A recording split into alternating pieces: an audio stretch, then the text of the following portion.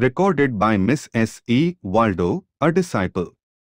Friday, 19th July 1895. So long as I say you, I have the right to speak of God protecting us.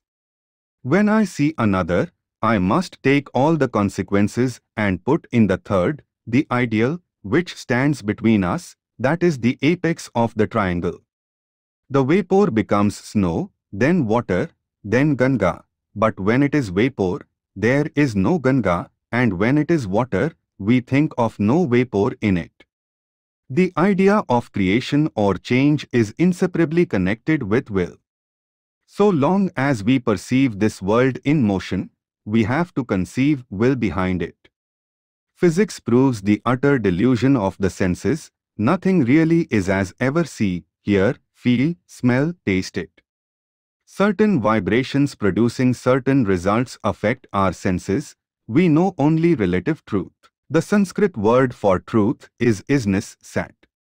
From our present standpoint, this world appears to us as will and consciousness. Personal God is as much an entity for himself as we are for ourselves, and no more. God can also be seen as a form, just as we are seen. As men, we must have a God. As God, we need none. This is why Sri Ramakrishna constantly saw the Divine Mother ever present with him, more real than any other thing around him. But in Samadhi all went but the self. Personal God comes nearer and nearer until he melts away, and there is no more personal God and no more I, all is merged in self. Consciousness is a bondage. The argument from design claims that intelligence precedes form, but if intelligence is the cause of anything, it itself is in its turn an effect. It is Maya. God creates us, and we create God, and this is Maya.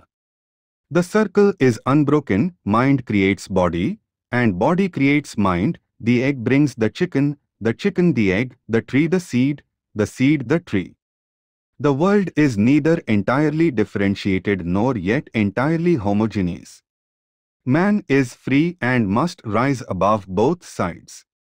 Both are right in their place, but to reach truth, isness, we must transcend all that we now know of existence, will, consciousness, doing, going, knowing.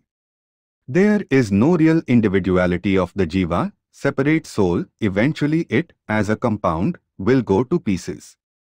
Only that which is beyond further analysis is simple, and that alone is truth, freedom, immortality, bliss. All struggles for the preservation of this elusive individuality are really vices. All struggles to lose this individuality are virtues. Everything in the universe is trying to break down this individuality, either consciously or unconsciously. All morality is based upon the destruction of separateness or false individuality, because that is the cause of all sin. Morality exists first, later, religion codifies it. Customs come first, and then mythology follows to explain them. While things are happening, they come by a higher law than reasoning that arises later in the attempt to understand them. Reasoning is not the motive power, it is chewing the cud afterwards. Reason is the historian of the actions of the human beings.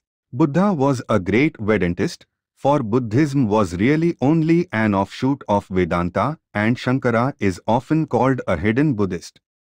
Buddha made the analysis, Shankara made the synthesis out of it.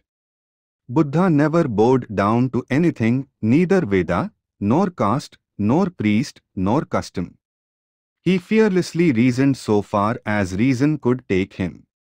Such a fearless search for truth, and such love for every living thing the world has never seen.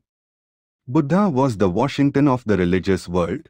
He conquered a throne only to give it to the world, as Washington did to the American people. He sought nothing for himself.